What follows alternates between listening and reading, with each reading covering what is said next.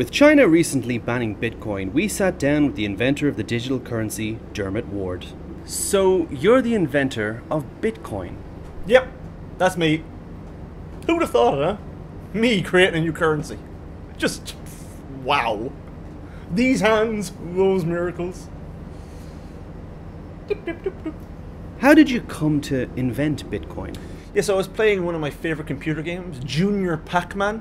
That's the one where he's on a little tricycle. And as he was running around eating up all those little dots, I thought to myself, what about an electronic currency? And there was only so much of it that the more dots people ate up, the more valuable each dot would become. I thought it'd be a fun thing for kids to try out. You know, babies, easily entertained, idiots basically. But now it's a real currency. Mad! Why do you think it's so popular? Junior Pac-Man. Oh, well, there's just so many unanswered questions. I mean, what are we seeing? Is it Pac-Man's son? Is it a young Pac-Man on an earlier adventure? A Pac-Boy, if you will? We just don't know.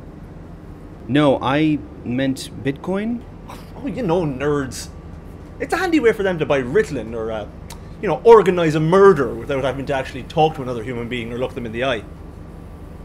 Do you still have any Bitcoin? Nah. It's for children, innit? No, I'm a man. Man's needs. Pizza, Poontang, and Pac-Man. PPP.